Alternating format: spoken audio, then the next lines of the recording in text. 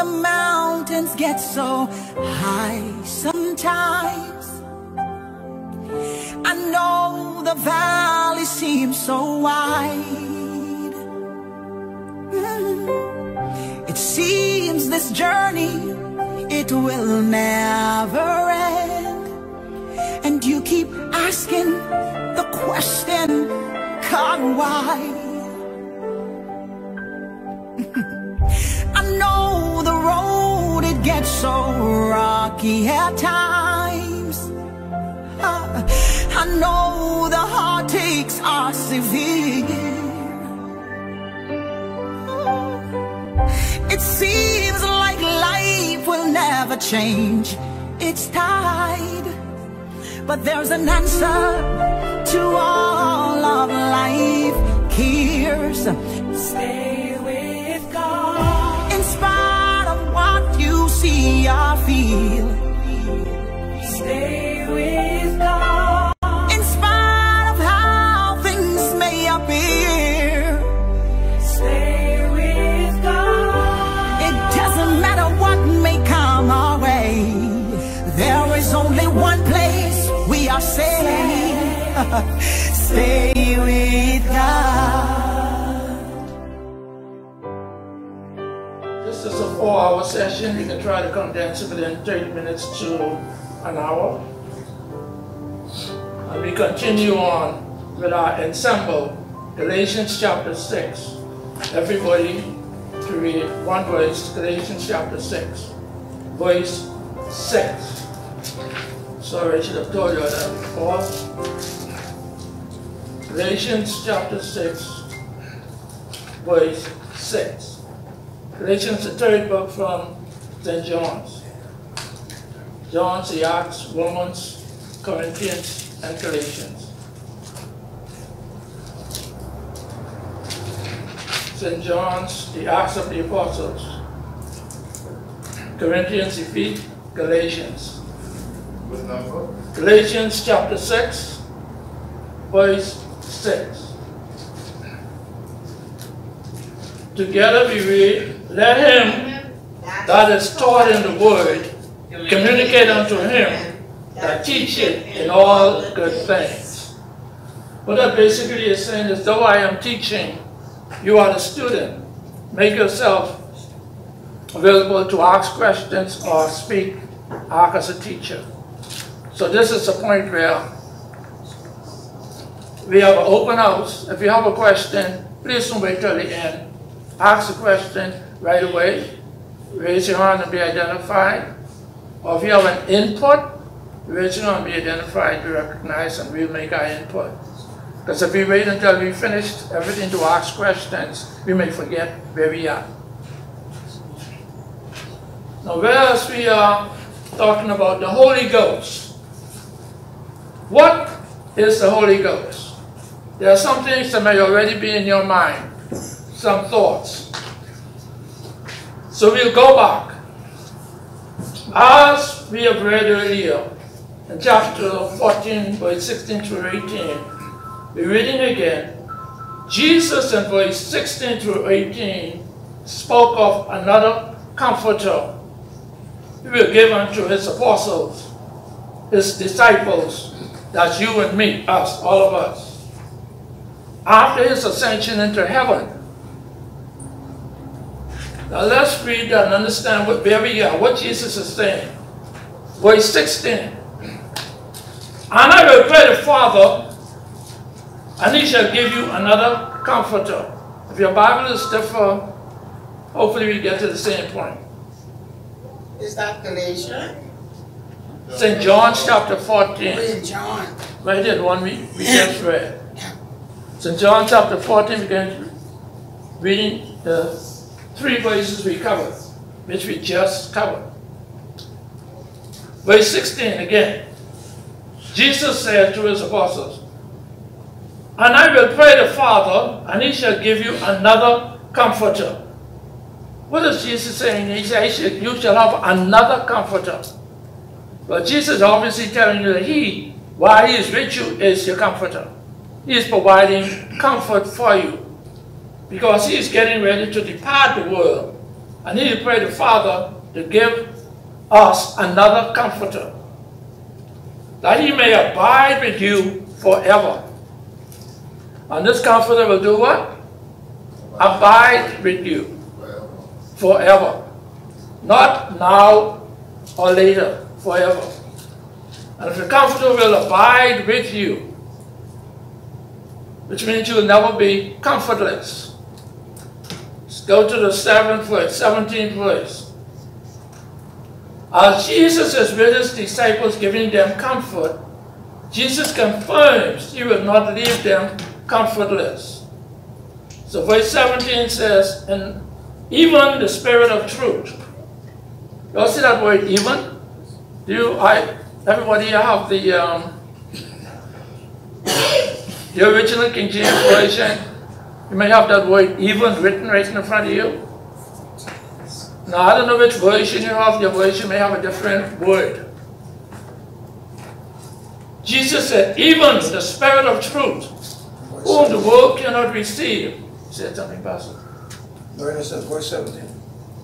Yes, reading verse 17. Remember, we were recapping 16, 17, 18, which we just read. We're recapping those three verses. And verse 17 says, even the Spirit of truth, whom the world cannot receive, because it seeth him not, neither knoweth him. But you know him, for he dwelleth with you, and shall be where? In you. Now we can understand that the Comforter will be in us.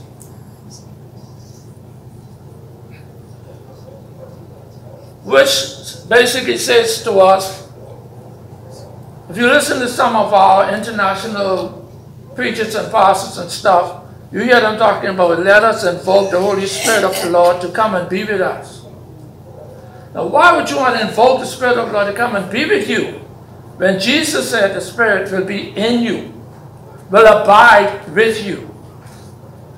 It's all a lack of understanding the Scriptures. Because if Jesus said, once he leaves, which he did left, and as you know, 10 days later, the Holy Comforter returned, and everybody received the Holy Spirit, or the Holy Ghost.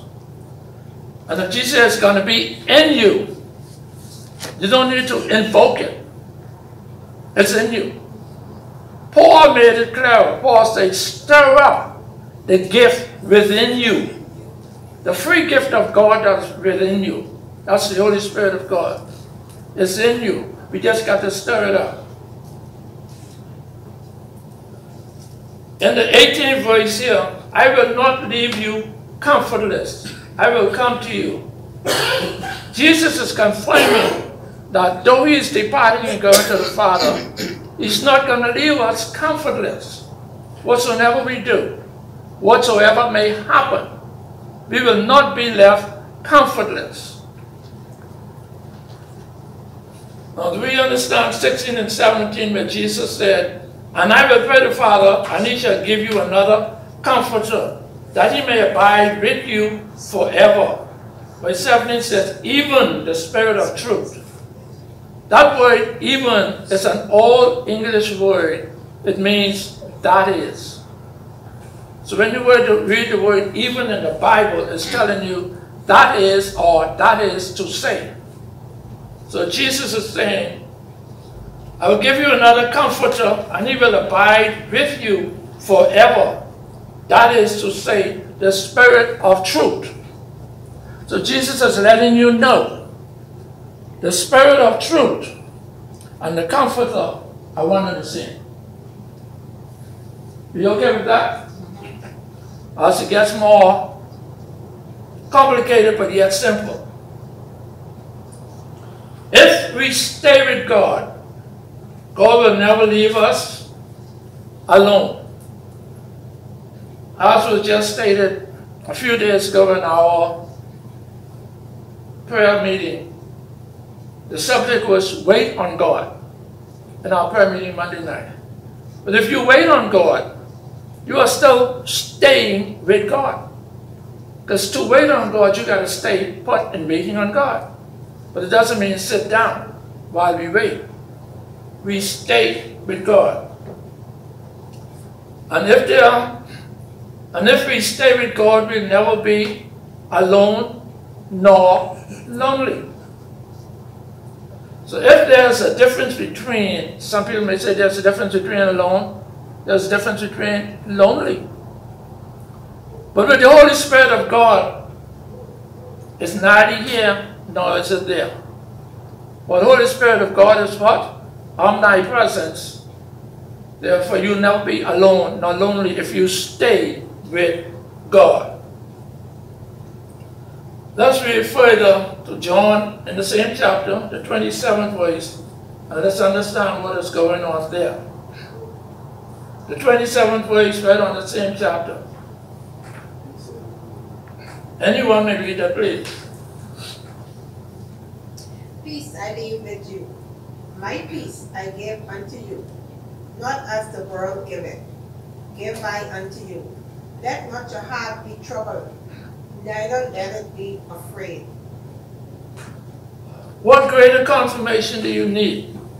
That Jesus is letting you know, even though he's departing, he's letting you know that his peace will be with you.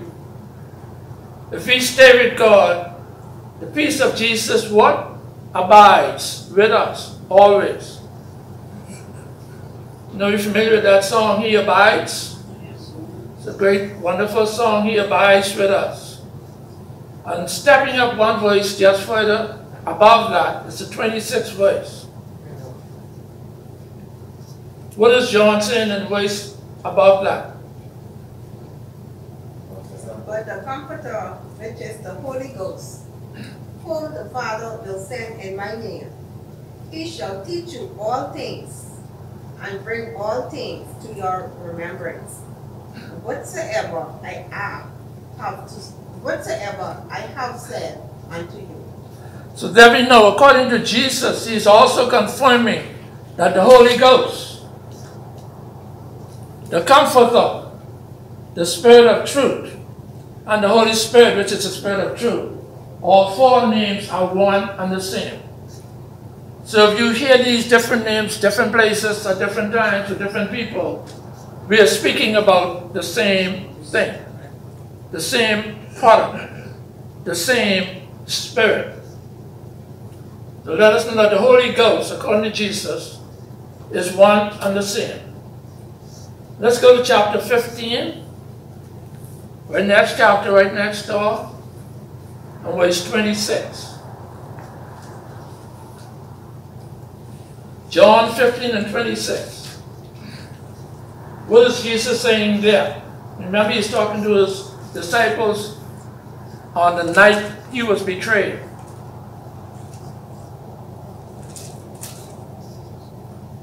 Anyone read it, please? Chapter 15, verse 26. But when the Comforter is come, whom I will send unto you from the Father, even the Spirit of truth, which proceeded from the Father, he shall testify of me. And you all see that word even drop in there again? You all see that word even drop in there again in this verse? What is the word telling you? What is that word telling us? Jesus says in verse 26, but when the Comforters come, whom I will send unto you from the Father, even the Spirit of truth. What is that word even is telling us there again? It's the same. They're the same. That is to say, the Spirit of truth. So Jesus is letting you know, don't be confused with these things, that the Spirit of truth is the Comforter, which is the Holy Ghost. They all one and the same.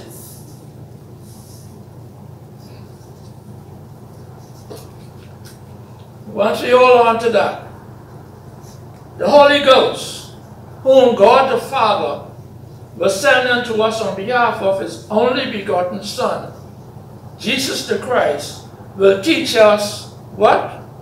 All things as we read. Things that we have forgotten, we don't remember, the Holy Ghost brings it back to memory. So when you remember something and you say, oh, I just remember it, you know it's the action of the Holy Spirit within you that brings these things back to memory. Things that you have forgotten, things you did when you were 6 and you have forgotten, all of a sudden you just remember something when you was a child. This is the action or the work of the Holy Ghost within you. Brings things into remembrance whatsoever our Lord has previously taught us. So we know that the Holy Ghost, the Spirit of truth, the Comforter, are and is one and the same. Stay with God for all these. This honor will abide with us all if we stay with God. Let's take it into another realm. Open your books, please, to Acts chapter 2. If you are at St. John, Acts should not be far. Acts chapter 2. Acts is the next book following John. It should only be about 3 pages away. We can be in Acts chapter 2, and let us read from verse 1 to 4. Verse 1 to 4. We're letting everybody read together because of time. This could be a long session. We go one may take longer. And when the day of Pentecost was fully come, they were all in one accord in one place. And suddenly there came a sound from heaven as of a rushing mighty wind, and it filled all the house where they were sitting. And there appeared unto them cloven tongues like as of fire, and it sat upon each of them. And they were all filled with the Holy Ghost, and began to speak with other tongues, as the Spirit gave them utterance. Well, praise the Lord. And verse 4 is letting us know when the mighty rushing wind came in, they were all filled with what? Holy Ghost. Or Holy Spirit. the Spirit of truth. Or the Comforter. Or the Holy Ghost, the Holy Spirit of God. All one and the same. Now Peter, on the day of Pentecost, what is Pentecost? You know, most people read this, really don't know what Pentecost is. Pentecost got absolutely nothing to do with the Jewish, but it's written in the book. It's written by a Greek, because the person who wrote the book of Acts is Luke. Luke never met Jesus, never knew him, never saw him, but yet he's got a whole book to his name. Now some people think that Luke met Jesus and talked with him, because somewhere in the book of John it says, now 2 Greeks came to see Jesus. And some people think one of these Greeks was Luke. But there's nothing to confirm nor deny this matter. So we're moving on. We'll discuss the Pentecost another time in another episode called The Spirit of Truth, which is being penned but not completed. But if you want to know now, just ask. We're open for questions at any time. Does everybody know what Pentecost means? I can't remember what I read what it was, but I just can't remember what the meaning of Pentecost. What is it again? Pentecost, as you can see, the date of Pentecost here in this chapter. And when the day of Pentecost was fully come. Let's read that first verse again so you get an understanding of Pentecost. And when the day of Pentecost was fully come, they were all in one accord in one place. Now what is being said here? When the day of Pentecost was fully come, the word here, fully come, does not mean it arrived. Fully come means it's over, it's ended. This is the last day, it's finished. Most people read this think it's come, it's just reached. No, it's ended. This is the last day. Pentecost is a Greek festival period of time which lasts 7 weeks. And it goes for 50 days. Now if you go 7 weeks, that gives you 49 days. Alright? 7 days, 1 week, 7 weeks, that'd be 49 days. But yet Pentecost is 50 days because of the way Penta in Greek means 50. And how it gets to 50 days is Pentecost in Greek starts on a Sunday and ends on a Sunday. Because it ends on a Sunday, that's how you get 50 days. Pentecost is a Greek 7-week feast festival of their gods, not our God. Their gods. They celebrate 7 weeks of festival, the Greeks. Luke is a Greek. Luke is writing things pertaining on his area. He grew up in the Grecian territory. So most of what you read here in Luke is written under Grecian ideas and not Hebrew. We got 2 Hebrew ideas in the Bible, that's Matthew and John, because these were 2 apostles of Jesus. Mark and Luke is Greek. They are not Hebrew. Mark grew up in the Grecian area, but his parents were Jewish. Mother and father Jews, but they grew up in the Grecian area. So he was Grecian inferior. Mark also never saw Jesus. Fact is, when Mark joined up with Paul, Jesus was long gone, 20 years later, after Jesus' ascension. Luke came in about the same time. Luke was an elderly fellow. Mark was a young guy. Mark is Barnabas. We all familiar with Barnabas. That's Barnabas' nephew, Barnabas' sister's son. And they connected. And Mark managed to have a whole book reading in the Bible. Matthew, Mark. His name is John Mark. And he was a protege of Paul, who, was Saul.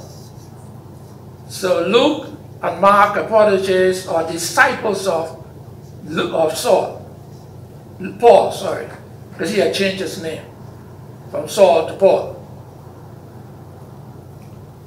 That's Pentecost. It's a Greek holiday of 7 weeks. And the last day of that holiday has come. It's arrived. And it's on this last day when the Holy Spirit of God came into the upper room. And the apostles and disciples and those who were there will receive the Holy Ghost on that particular day. Yes, question? Yes, you're talking about Pentecost and the festival. So why were the disciples in the upper room at that point if they don't celebrate Pentecost? I just explained it to you. The author of the book, Luke, is Grecian. He's from the city of Troas in the Grecian territory. He's a disciple of Paul. Luke wrote this book. He wrote it according to his life living. Pentecost coincidentally just happened to fall in that period of time. So Luke is writing on now Pentecost has come. Now the last day of Pentecost is here. And it is this day that these guys are receiving the Holy Ghost. Luke is Greek. He's writing his thing. We are Bahamian. If we're writing something, we try to write things Bahamian. We should. But Greek, that got in there with Greek, and a lot of people think that Pentecost is, Jewish. But from Genesis to Revelation, the word Pentecost is nowhere. The Greeks never celebrate Pentecost, not the Jews. It's not in their life. From Genesis 1 to Revelation 10, there's no such Pentecost. It's only in Luke speaking it, yes. So in other words, the writer now is portraying a time frame when they were actually in the upper room. Yes, that's a time frame. That's what it is. But unfortunately, the time frame is relative to Greek celebration and not Jewish celebration. Because remember, Luke is not a Jewish pen to paper. It's Greek, Grecian. Luke joined up with Paul. when Paul visited Troas, the city that he lived in Greece, and he joined them. I think I walked that through y'all the other day. I think I did walk that through y'all, and I showed you that Luke is talking about a story that was told to him, and they went here and they went there. Then the story shift from we are now going here and we are now going there. That was Luke telling the story of Acts of the Apostles. He said they, that means Paul would have told them where they went. And when he started to we went, that means he's talking about his accompaniment with the body, with the crew. That is Paul. It's Luke. Agree. I just want to add one thing. Pentecost was the festival, was the festivities that they were holding at the same time when Jesus made his ascension. He told them to go to the upper room, and he told them to wait there until they be endued with power. Now the festival that they were having, it was a Jewish festival that they were having, and there were a number of people from a number of nations that attended that. If you read from verses 9 to 11, 17 nations. Read from verses 9 to 11, and you'll see all of those people who came to attend the festivity. They didn't come there because they didn't know what was going to happen from the upper room. No, they didn't. Okay, they didn't know anything about that, but when the day of their festivity was fully come, is that the same time that the Holy Spirit descended upon those who were in the upper room. The same time it happened. And these people were so surprised. Look from verse 9. From verse 9 through verse 11. And you'll see who all were there. Okay? The 17 different nations. Yeah. All of them were there to attend. They were there to attend the festivity. Jesus just made it possible. And you better know that how deep this is. Jesus just made it possible that the gospel now is going to be spread because these people come to find enjoyment, but then to attend the festivity and enjoyment. But within that festivity, now the Holy Spirit, Jesus going down, the Holy Spirit now is taking over. And they're hearing now these people who are supposed to be illiterate people, now speaking fluently in their language. And this was the thing that got their attention. That's why when Peter preached the message, 3,000 souls came to know Christ. Simply because, and they were not all Jews, there were some of these same people who came to attend the party, the festivities that were going on. Like you have the tourists that come from, during Christmas, they come to attend Jonquil. Well, Jesus just allowed things to happen during that festivity, break up the festivity, and there was the speaking in tongues. Speaking in tongues means that they were speaking in the language of every nation that was there.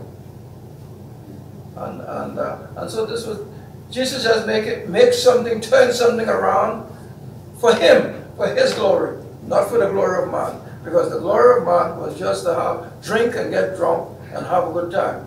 That's why Peter had to tell them, we're not drunk as you suppose, because that was a festivity. That was the time of high festivity. And they were thinking, well, these guys are drunk, they have new wine.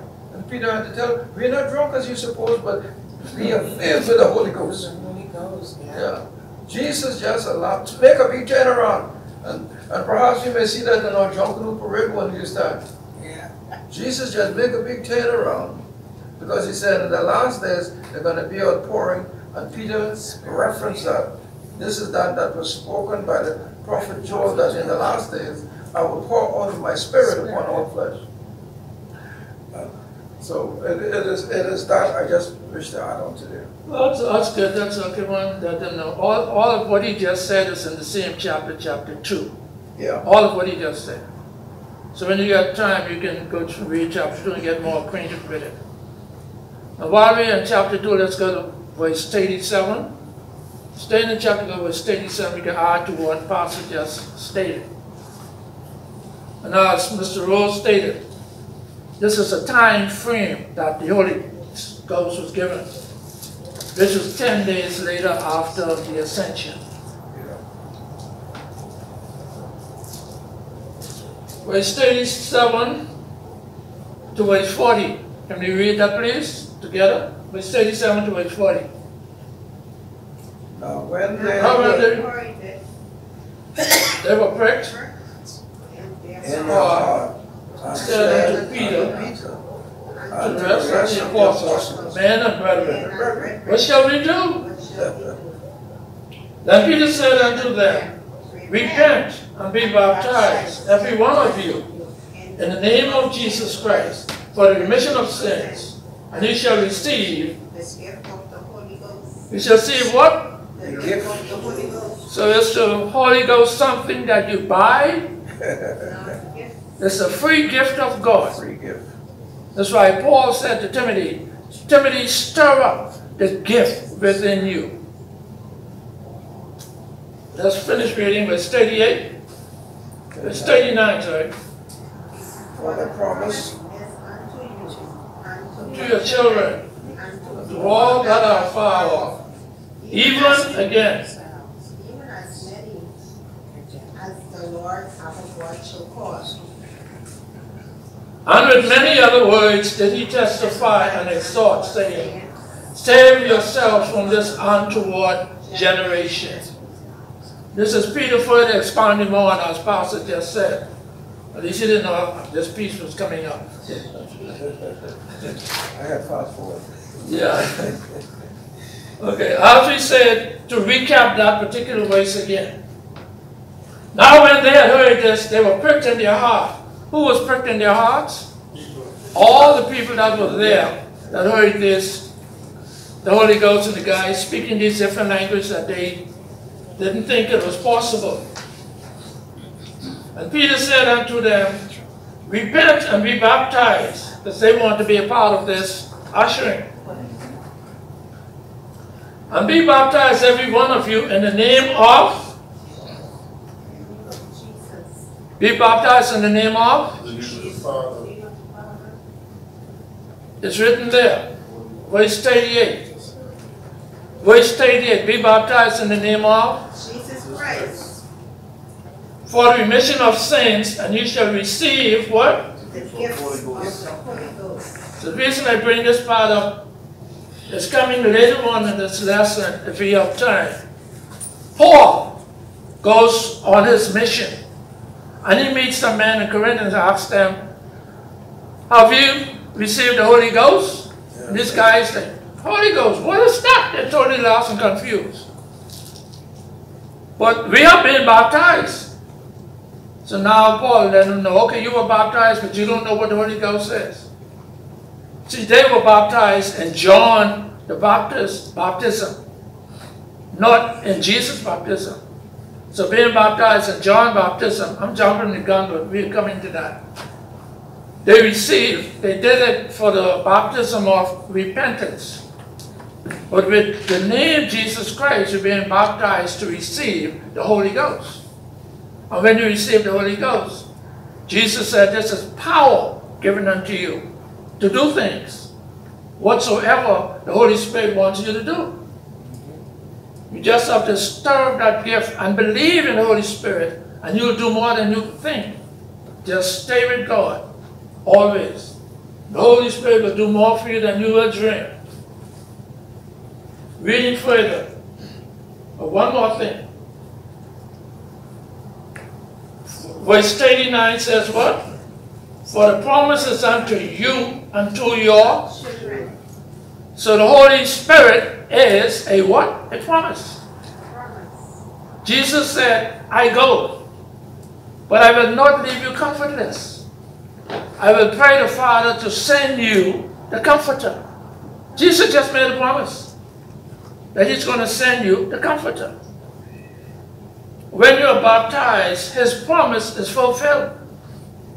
You get the Comforter.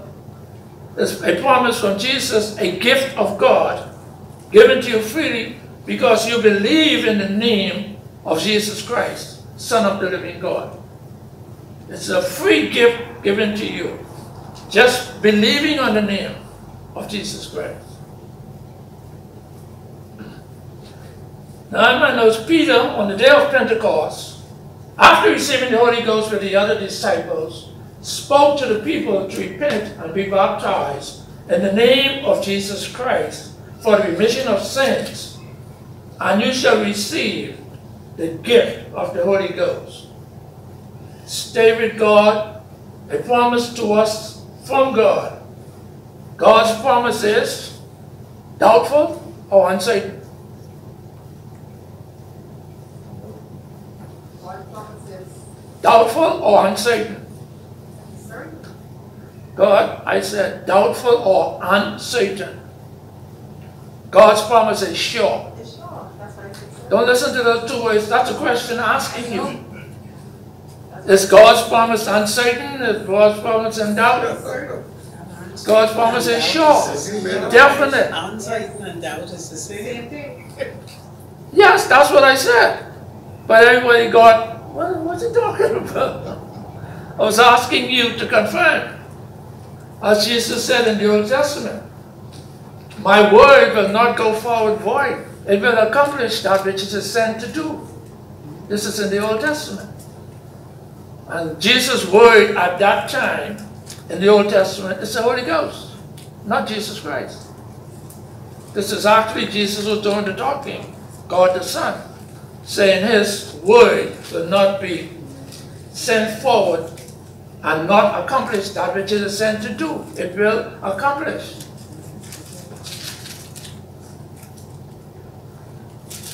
If we stay with God, let's go to 1 Timothy chapter 4. These are small excerpts where Paul is speaking to confirm our words. 1 Timothy chapter 4. The three T's together, so if you come across anyone, if you come across Timothy's, Thessalonian, Titus, Timothy is right there. The three T's are together. 1 Timothy chapter 4.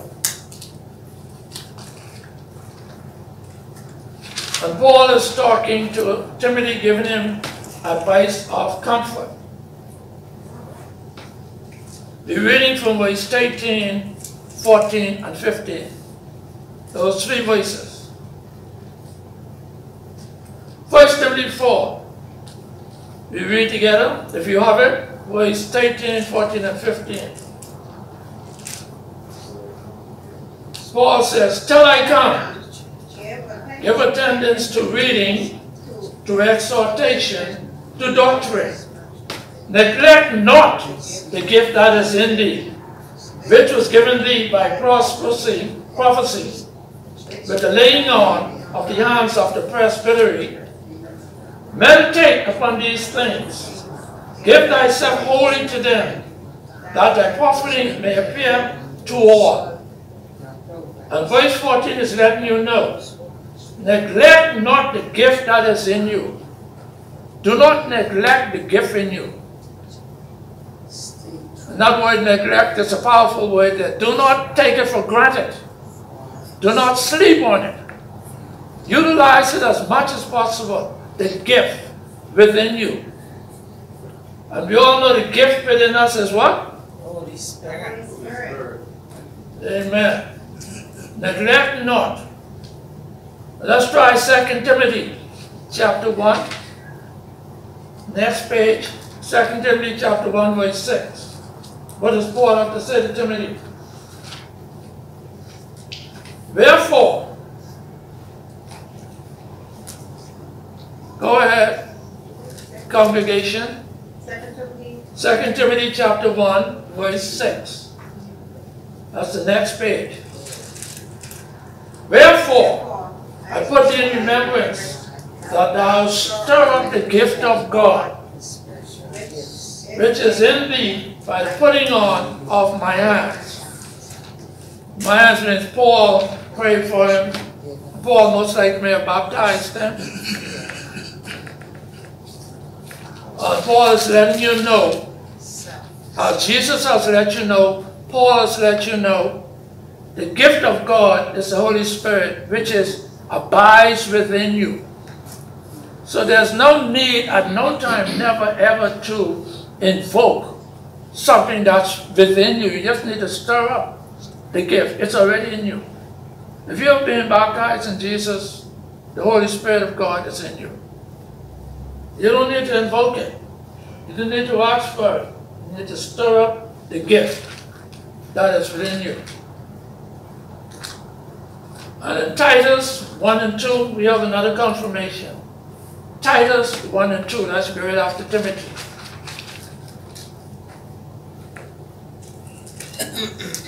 In hope of eternal life, which God, that cannot lie, promised before the world began.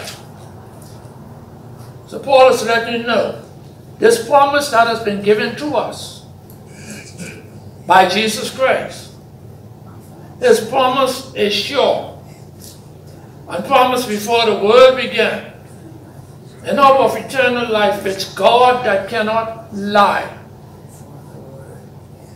God cannot lie. Jesus said, you will have it, we have it. It's up to us to believe that we have the Holy Spirit, the Holy Ghost, the Comforter. And let us move forward and not doubt.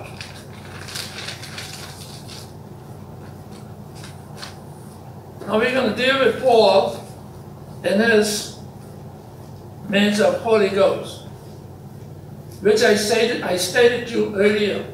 Let's go to Romans chapter 5. Romans chapter 5. See what Paul has to say here.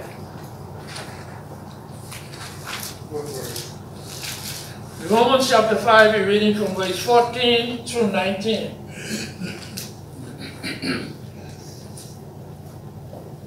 Romans chapter 5, reading from verse 14 through 19.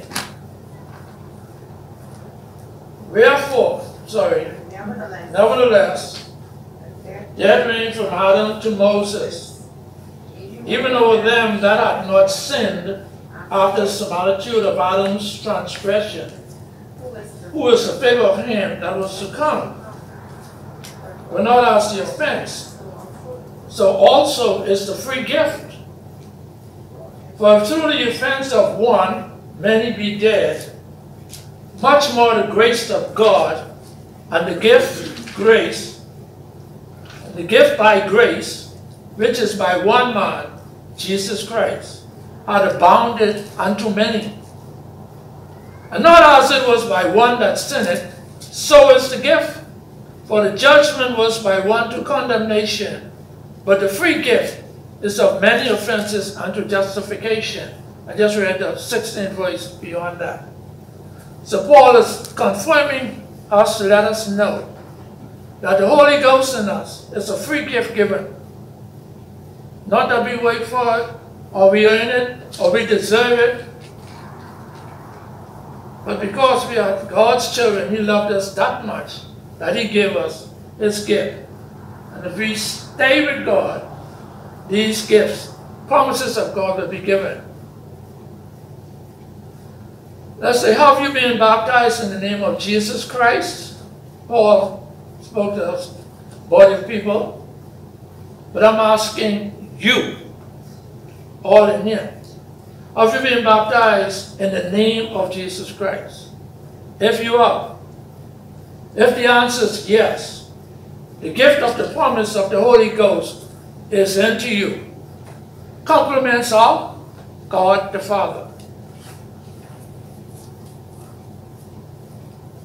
Let's read 1 John chapter 4. 1 John chapter 4. Not St. John, please. 1 John. That's near the back of the book, near Revelations. Near the back of the book, near Revelations. 1 John chapter 4. What is it saying? Verse 4. 4 and 4.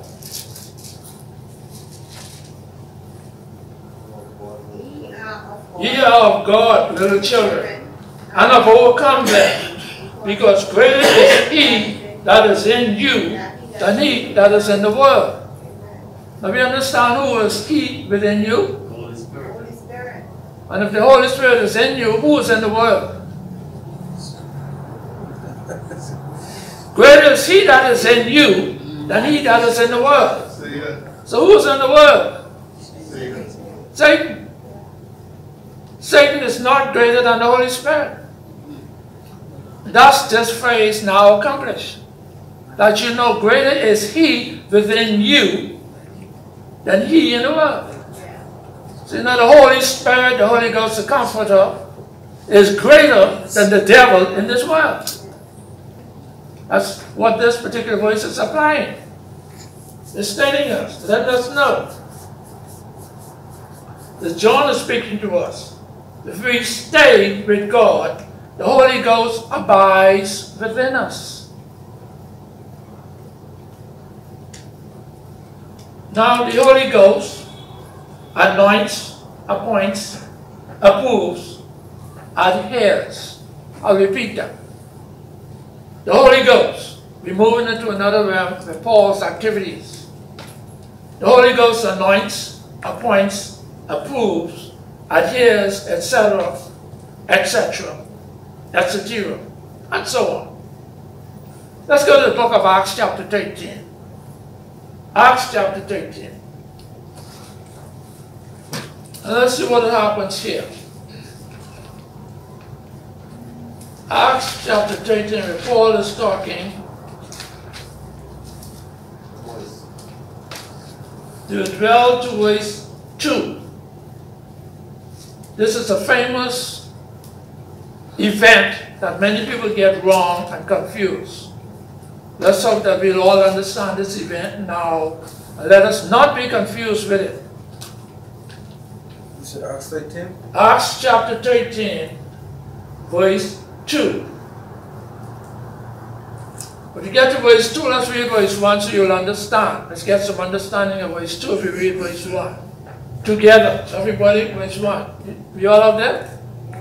We all have Acts chapter 13? Verse 2.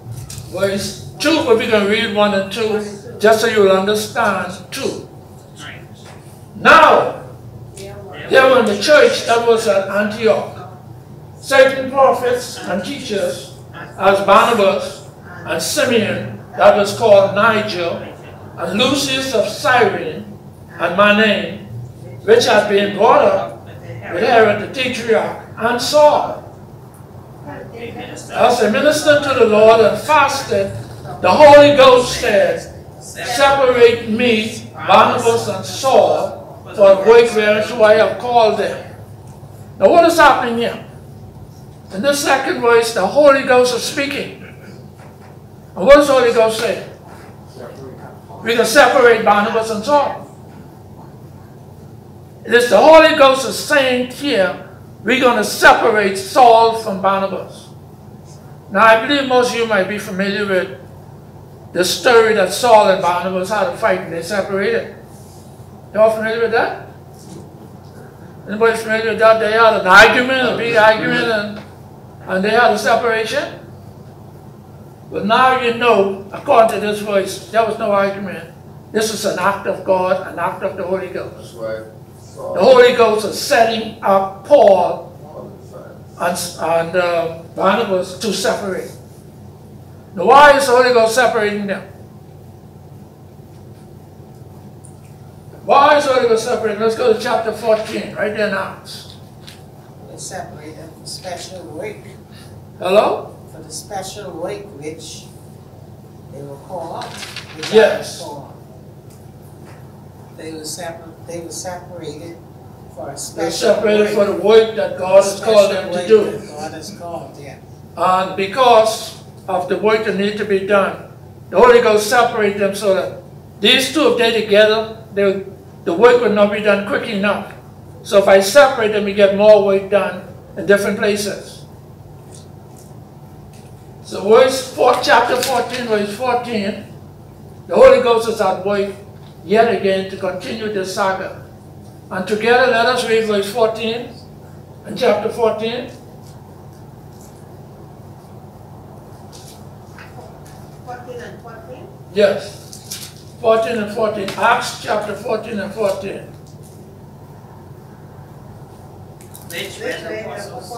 Which When the apostles, Barnabas and Saul, Barnabas and Paul, heard of, they rent their clothes and ran in among the people, crying out. Now let's read verse 14 again and understand it. Take your time. Which, when the what? Stop right there, the word apostle. Is that a plural or single? In my Bible, it's plural. It's plural. Yeah. So then the two names were called Barnabas and Paul. So the Holy Ghost has ordained Barnabas an apostle. And this is where the separation comes in. The Holy Ghost has ordained Barnabas an apostle, and he's going to have Barnabas take his nephew Mark, and they're going on their journey to the Macedonia. And then Paul will go with Silas on his journey. That's where the separation will take place. Let's go back to 13 verse 9. We go back to Miss Butler, jumping the gun on my speech, on my message here. Oh no, you asked the question, so I answer it. Well, we are here. We are here. That's why I said if you have a question or doubt, please right now. Right now, let's answer each person's question. Chapter 13, verse 9. Then who? Who is also called Paul, filled with the Holy Ghost, set his eyes on him.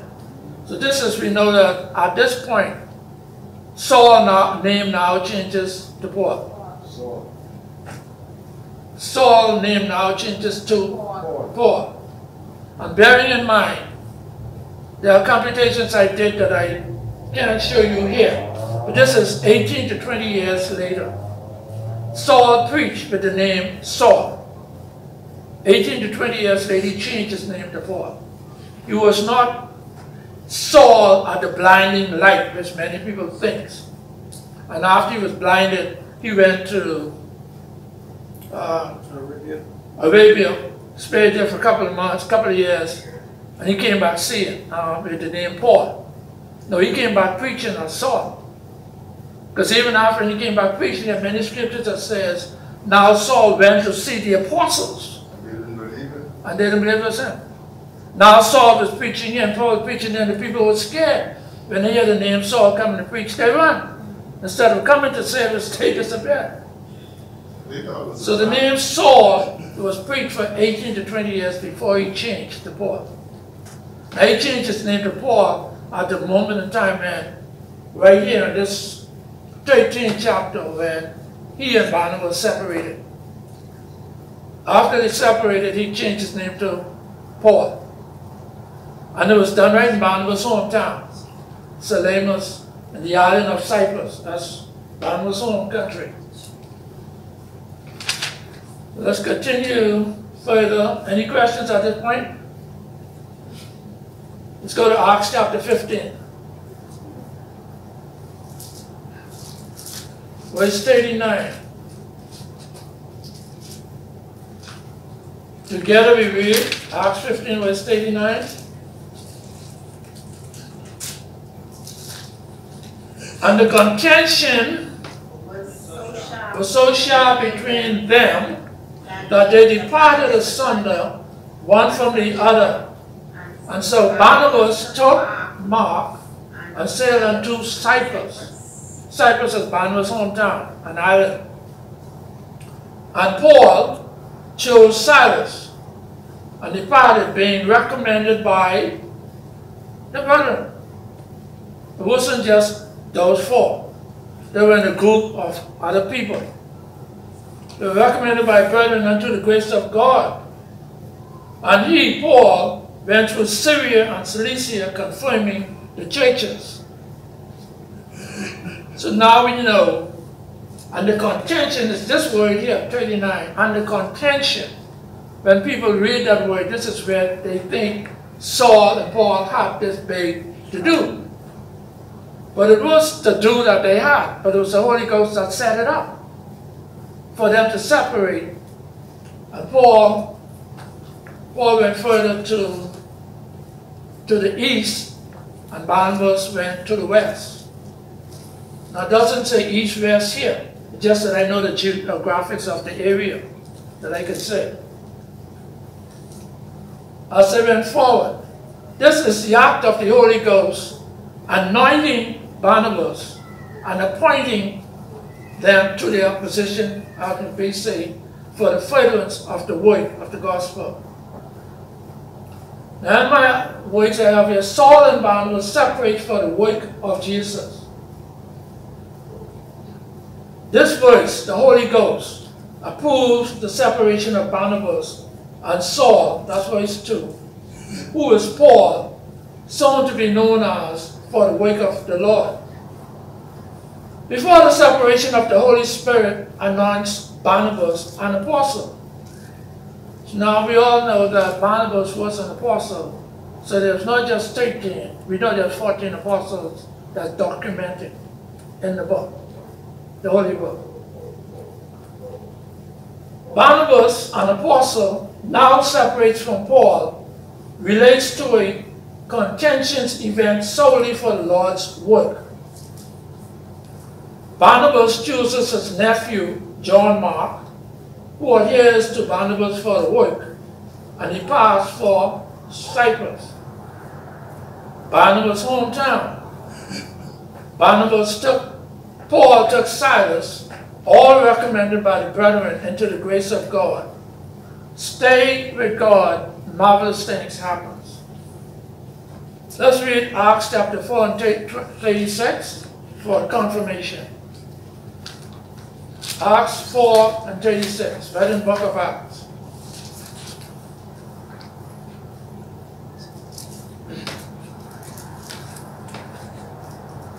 And 36 says, anybody have it? Acts 4 and 36. And Joseph, who by the apostles was surnamed Barnabas, which is, being interpreted, the son of consolation, a Levite, and of the country of Cyprus. This verse just lets us know Barnabas is from the country of Cyprus, where he left and went with his nephew, John Mark. John Mark is the individual to whom is attributed the book of Mark.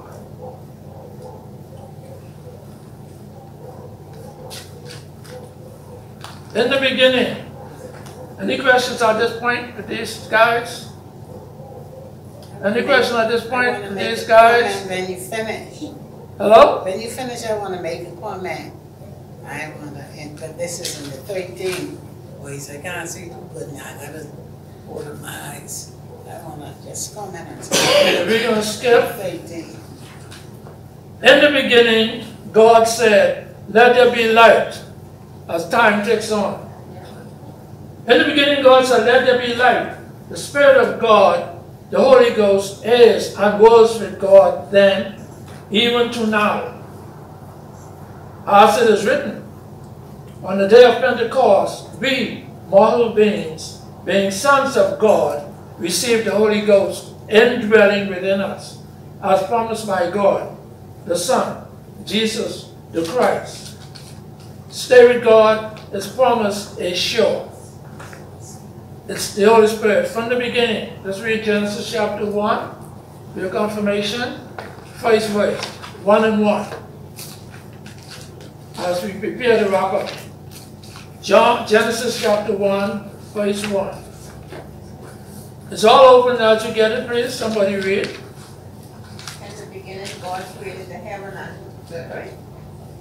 And the earth was without form, verse 2, and void. And darkness was upon the face of the deep. And the Spirit of God moved upon the face of the waters. Here in the first verse, second, lets us know that the Spirit of God was with God from the beginning. From the very beginning. God's Spirit. Which still brings us to what? How do you define God's Spirit? For many of us know, the Catholic Church, the Methodists, the Anglicans, they got this thing of saying, God the Father, God the Son, God the Holy Ghost, amen. Now why do they say God the Holy Ghost? Because the Bible does not verify the Holy Ghost as being God. The Bible verifies quite clearly, as we have covered. The Father is God, the Son is God, but the Holy Ghost is not identified from Genesis to Revelation as God. Then what is God? What is the Holy Ghost? How could you define what is the Holy Ghost? Let's understand what Jesus says in 1 John. No, we don't want that one. We're going to jump, move fast forward. Matthew chapter 12, verse 31. Somebody read that, please. Matthew chapter 12, verse 31. Jesus is speaking about the Holy Ghost. Matthew 12 and 31.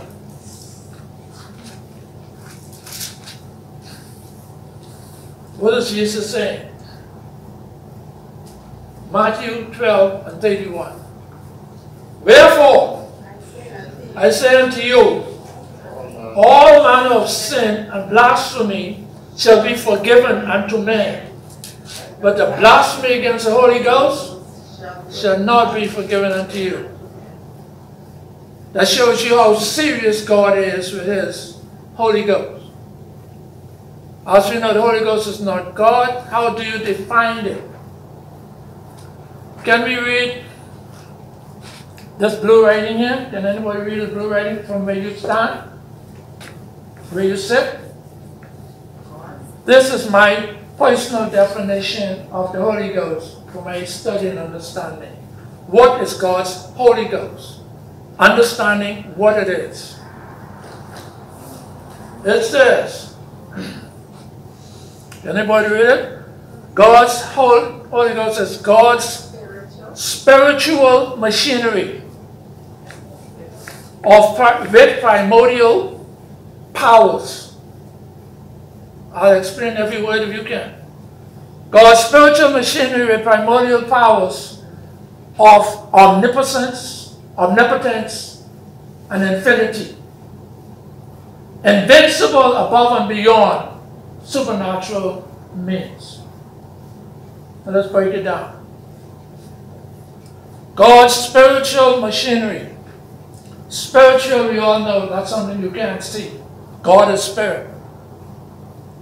Machinery. Machinery is anything that you have that works for you, with you, about you, and does whatever you want. That's the human definition of machinery. Anything that works for you, does what you want, however you want it, whatever you do. So God's unable to be seen, unknown, equipping that will do whatever God wants it to do with it, it will be done by God. With primordial.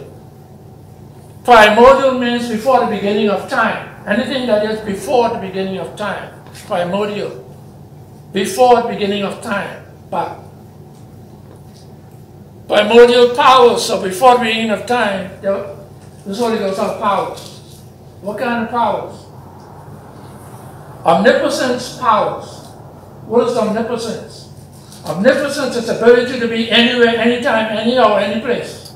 All at the same time. The Holy Spirit could be here with all of us and still be in China, be in Ukraine, be in the universe, be on Mars, Pluto. Omnipotence to be anywhere, anyhow, anytime, with anyone, always. Omnipotence. Omnipotence means the greatest there ever was or will be. Nothing greater. Nothing whatsoever is greater. When you have omnipotence as a noun, you're the greatest above all.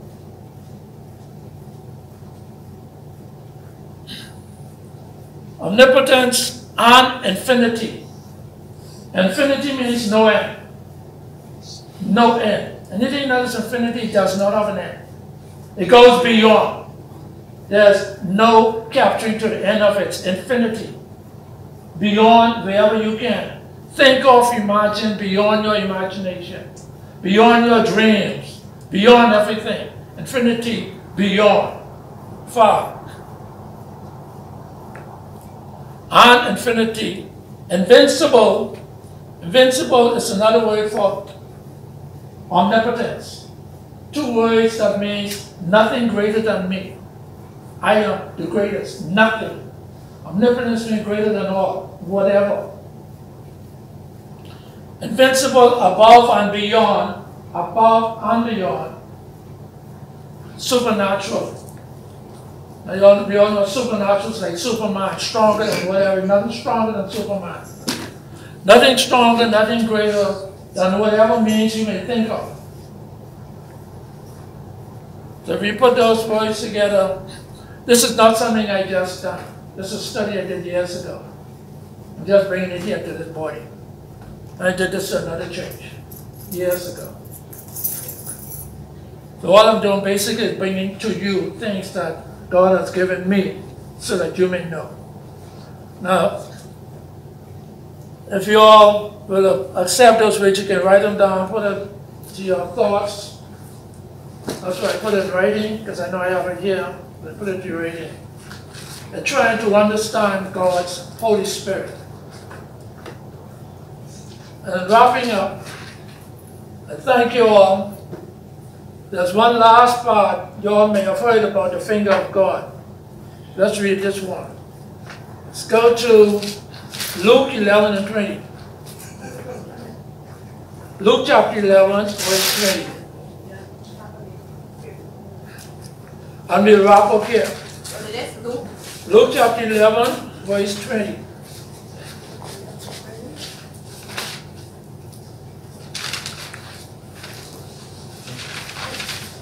Luke chapter 11, verse 20 says what? This is Jesus Christ speaking now. But if I, with the finger of God, cast out devils, no doubt the kingdom of God has come upon you. Now what Jesus cast out devils with? Finger of God. And the finger of God must be the Holy Ghost. What is the finger of God? It must be the finger of the Holy Ghost. Jesus said, but if I, with the finger of God, cast out devils. Jesus casting out devils with the finger of God. He's utilizing the Holy Ghost. So all that Jesus does, he works with the Holy Ghost. And one more for your clarification. Let's take you into Deuteronomy Exodus chapter 8. Exodus chapter 8, verse 19. Just to show you the Holy Ghost at work, and then we close up. Exodus chapter 8, verse 19. This is a time when God has told Moses to go face Pharaoh and tell Pharaoh, let my people go. This is when that is happening.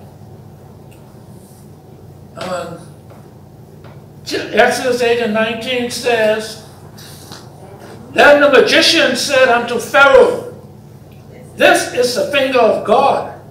And Pharaoh's heart was hardened, and he hearkened not unto them, as the Lord had said. Pharaoh's magician is telling him this is the finger of God. That's all those plagues and things that Moses was putting on Pharaoh, to let him know. And God said he will harden Pharaoh's heart. So you see, the Holy Ghost was at work from the beginning, even doing all the work for Moses. That was the finger of God. A word to relate to, and I hope and pray that somewhere along our teaching that you would have learned something tonight and be inspired as I move forward to close with a song that lets us know that the Holy Ghost will knock out a whole lot of stuff and get things right.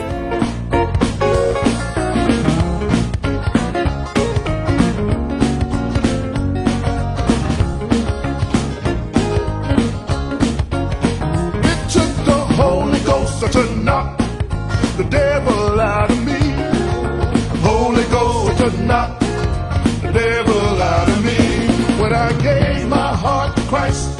and he stepped down in my life. The Holy Ghost to knock the devil out of me. It took the Holy Ghost to knock hatred out of me. Holy Ghost to knock hatred out of me.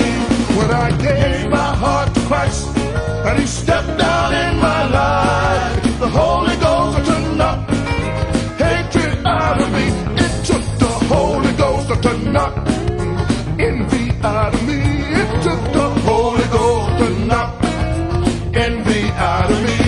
When I gave my heart to Christ and he stepped down, yes he did, y'all. Holy Ghost to knock envy out of me. It took the Holy Ghost to knock gossip out of me. It took the Holy Ghost to knock gossip out of me. When I gave my heart to Christ and he stepped down, yes he did, y'all. Holy Ghost to knock gossip out of me. It took the Holy Ghost to knock lying out of me. It took the Holy Ghost to knock lying out of me. When I gave my heart to Christ and he stepped down in my life, the Holy Ghost to knock lying out of me. It took the Holy Ghost to knock the devil out of me. It took the Holy Ghost to knock the devil out of me. When I gave my heart to Christ and he stepped down, yes he did, y'all. Holy Ghost to knock the devil out of me. Blood being my color, it slapped me around just to get my feet back on the ground. It had to match my own with the talk I told. God had to show me just what was real. It had to come down, show me just who he is. Grab me in my collar, he slapped me around just to get my feet back on the ground. It took the Holy Ghost, nothing but the Holy Ghost, the Holy Ghost, just the Holy Ghost, and knock the devil out, and knock the devil out of me. Grab me in my collar, he slapped me around. I had to get my feet y'all, back on the ground. They had to show me how to walk, the talk I told. They had to show me how to act, teach me how to live. God had to show me, y'all, what a God he is. They had to make my walk, match the walk I told. I make the talk I told, I match the walk.